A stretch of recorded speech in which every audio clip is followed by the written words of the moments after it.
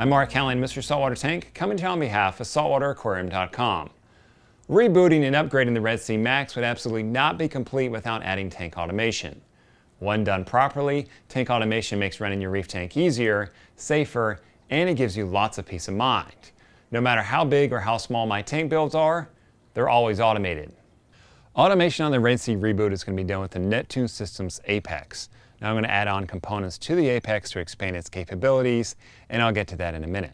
At its most basic level, the Apex is going to be a tank monitor and a first responder in case anything goes wrong on the Red Sea. What do those two things look like?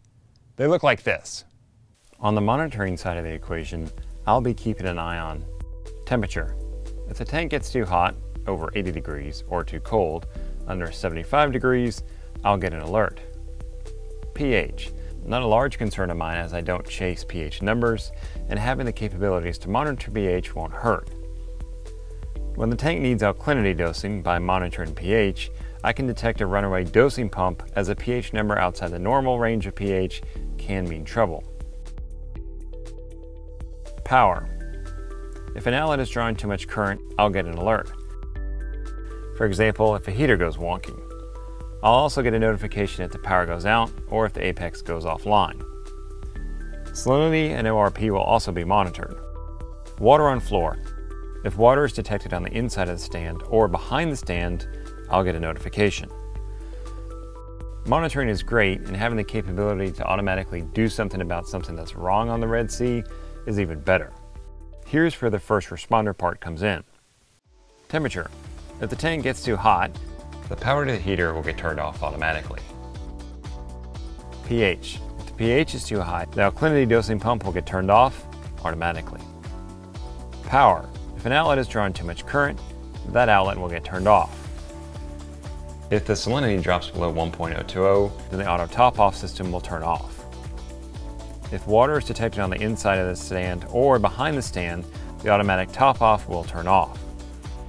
While I could turn off the return pump as water on the floor could mean the tank is overflowing, I'm choosing to leave it on as the Red Sea has an emergency drain, so I'd rather keep the system rolling. Adding to the capabilities of the Apex, I'm adding automatic top-off. As water evaporates from the tank, it's automatically going to be replaced. While the Red Sea has a built-in top-off reservoir, it's gravity-fed, which represents a huge risk to me. I want monitoring and control, especially of something that could overfill the sump and cause my saltwater tank to become a freshwater tank. I can also monitor the ATO remotely, so I can see when and how long the ATO pump is run. This lets me know the ATO pump is actually running and working properly. Automatic water change is done through the Neptune Systems dose. Water is removed and replaced in the tank at the exact same amounts throughout the day, resulting in a gentle water change that won't rock tank parameters. I like weekly 5% water changes, and that equates to about 1.25 gallons a day. When the tank gets enough corals, I'll add a trident to automatically test alkalinity, calcium, and magnesium. Alkalinity, calcium, magnesium dosing will automatically be adjusted based on trident test results. Everything I've talked about so far is Neptune Systems gear. Through the Internet of Things, the Neptune Systems Apex can communicate with non-Apex gear. This allows us freedom to choose the brand of gear we want and still have it communicate with the Apex, assuming that that gear is Apex ready. For example, the Sicce SDC 7.0 return pump can talk directly to and be controlled by the Apex.